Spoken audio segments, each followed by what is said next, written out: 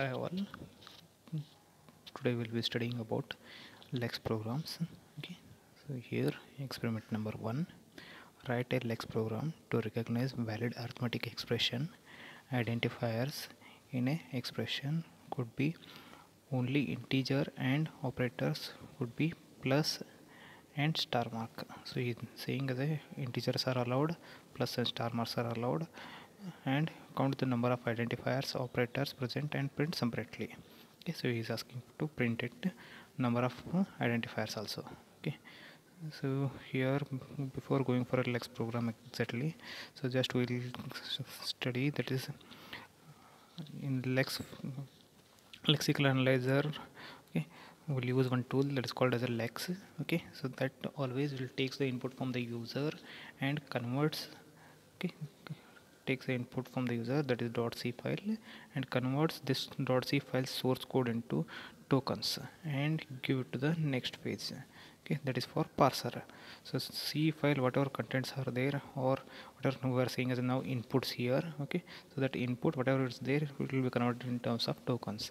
To identify the tokens we have as a lexer here. Okay, so how to write that one is nothing but here Lex program has three things. Okay, so three sections we have. So to differentiate three sections we are using percentage symbol.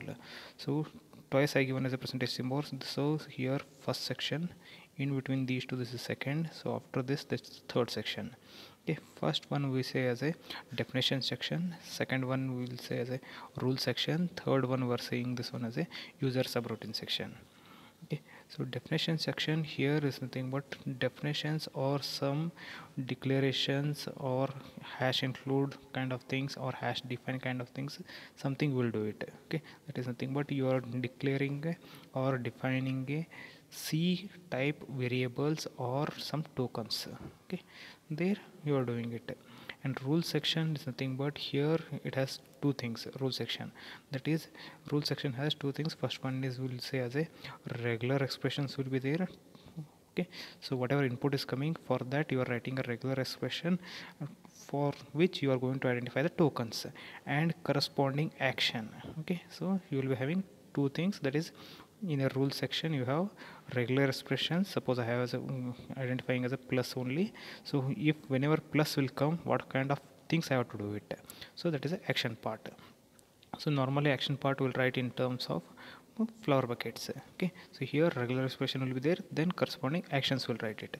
So in third one, that is nothing but user subroutine section. So there we can write any valid C code. So functions we can write it, one or more than one functions we can write it. And if you are executing only Lex program, so that time we'll write in that main also. Okay, so here what will happen, so whenever you have three sections, first, second, third, so this is one .l file will be there. Okay, that is Lex file. So this .l file will compile it by using Lex. Okay, so whenever we are compiling this one, so output of this Lex is nothing but one C file you are getting it. Okay, so that C file name is lex.yy.c. Okay, this C file name is lex.yy.c. So this is the output you are getting it. So whenever you are getting output file as a C file, this C file we can compile it as a GCC, then we can get the output, that is a.out. Then we can see the output. So it is nothing but Lex to C conversion, C to actual output file, that we are taking it. So here whatever we are writing it, section 1, 2, 3 in Lex code, so those will be converted into C codes. Okay, so that is nothing but here we separated by percentage, three sections we separated by percentage here.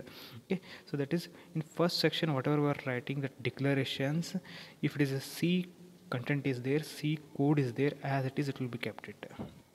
Okay, and third one we are writing valid C code only, so this is also as it is it will be kept. So in between whatever rule section we are writing it, in that changes will happen. What is this change is nothing but here whatever we are writing a regular expression and corresponding action, for that valid C code will be generated by Lex. valid C code will be generated by lex. Okay, and it will be kept inside a one function. That is function is will say as a lex function. Okay, that entire part will be kept inside lex function. Okay, so inside this content will be kept. So whatever second section is there, that is rule section, that will be kept inside lex. Okay, so now this lex function is there inside, okay, lex dot dot c file. So whatever lex file you had, that is .l file you had, if I compiled by lex, okay, so that time we are getting this file. So in this file one function will be there, that is lex. So in this lex function you have the code, that is whatever we return in rule section of lex code.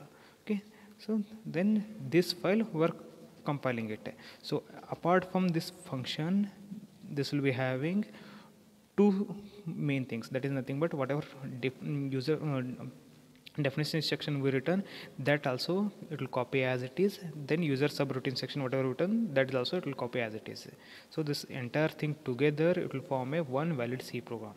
Okay, so now we'll see how to write it. So here this is a percentage, here also percentage.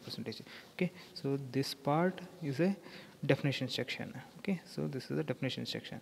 So this part is nothing but rule section. Okay, then after the third one we have user subroutine section, that we'll see it next. Okay, so here if you saw we are writing, just we're initializing some variables. Okay, so arithmetic validation, okay, bracket validation, plus operator, star operator, identifiers, these all whatever we are keeping the count.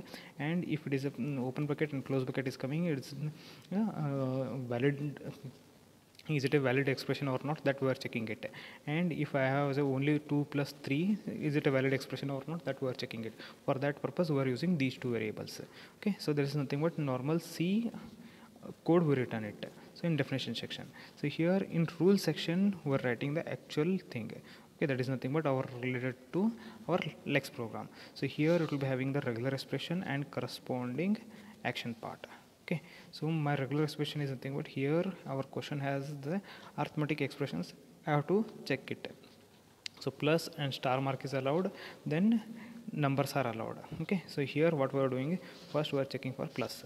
Okay, if plus is coming from the input, so we are saying this is the arithmetic expression normally.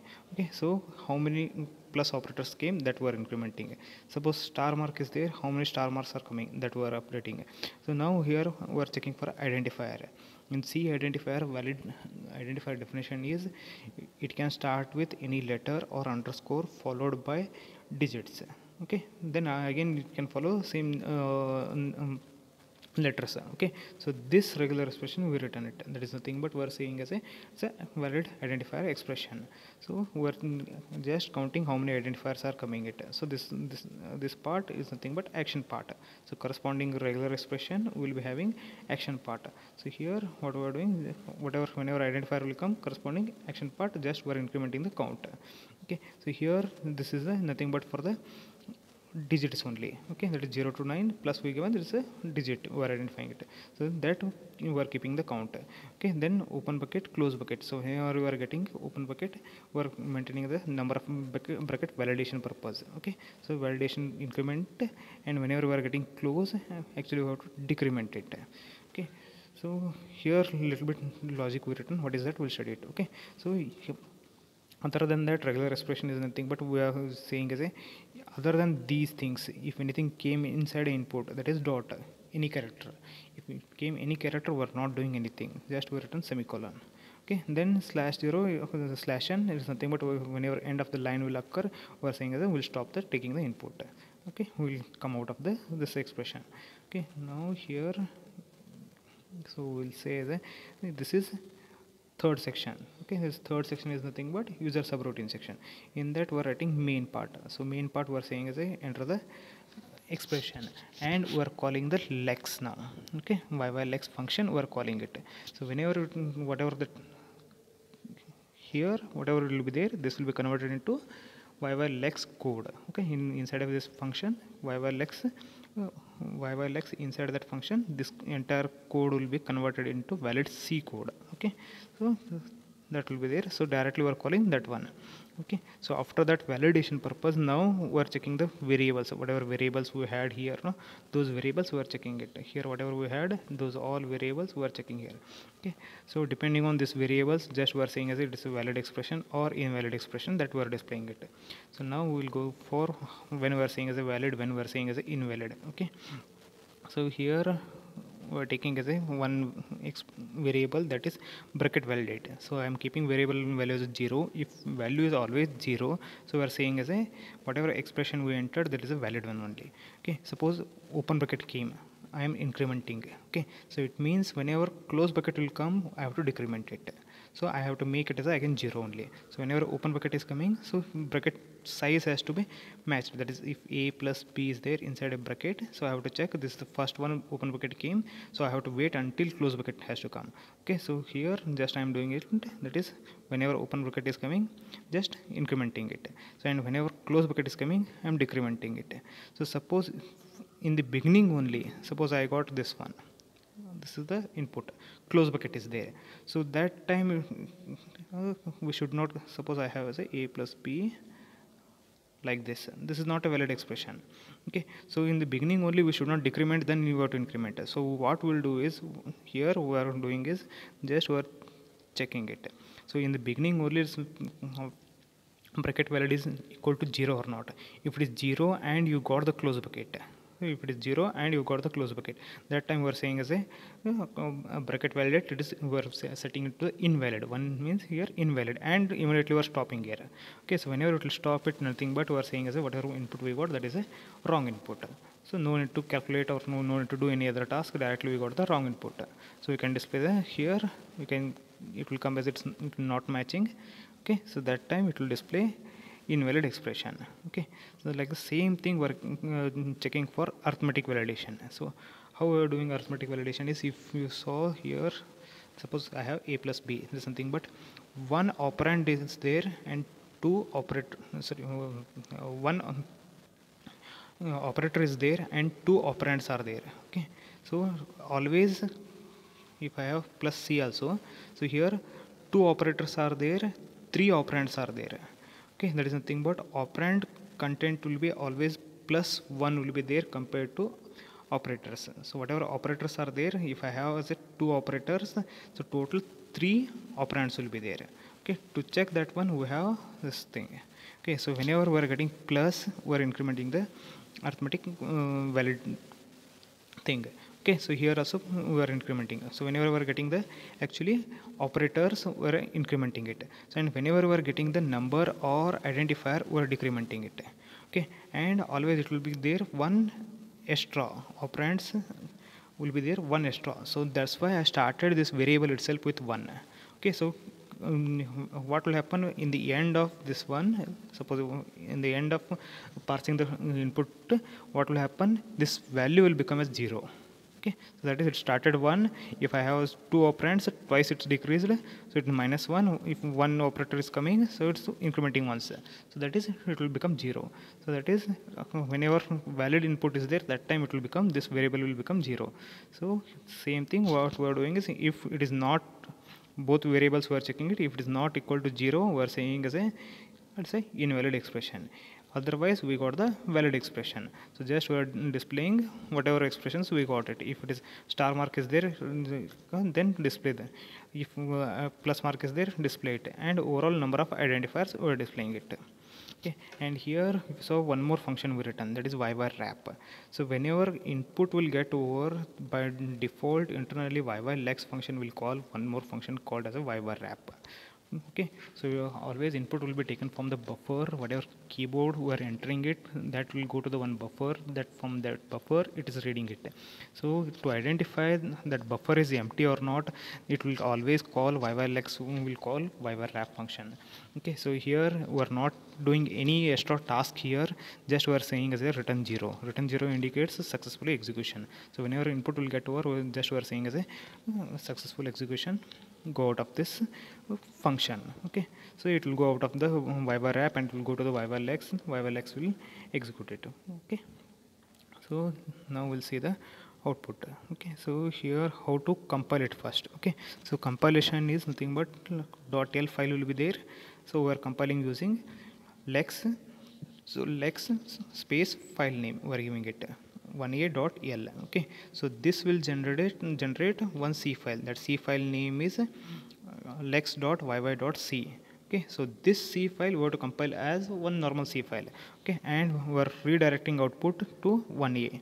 Now we'll run the 1a file. So here it's asking for enter the expression. So we'll give some expression. So I'm giving here as a plus b. Okay, so this is a valid one. So we're printing as a plus operator came once, number of identifiers are 2. Okay, so one more input will check it here. Suppose if I given as a, once again I'm running here. Okay, so if I given as a 1 a plus, so this is invalid expression. So we are saying as a this is invalid expression. Okay, only star or multiplication operators are plus or multiplication operators are allowed. That information we are giving it. So this is an invalid expression. Okay, so like this, one more we will give, that is a divided by b. Okay, so for this one also it is giving as a invalid expression, but a divided by b is actually valid one. So as our question says here, something as our question says, that is you have to take it for only these two operators. Okay, so that's why we allowed those two only. If you want to allow division also, here after 2 lines you can add one more regular expression, that is for divide by, then corresponding action you can perform it. Okay, like then you can add a number of operators whatever you want.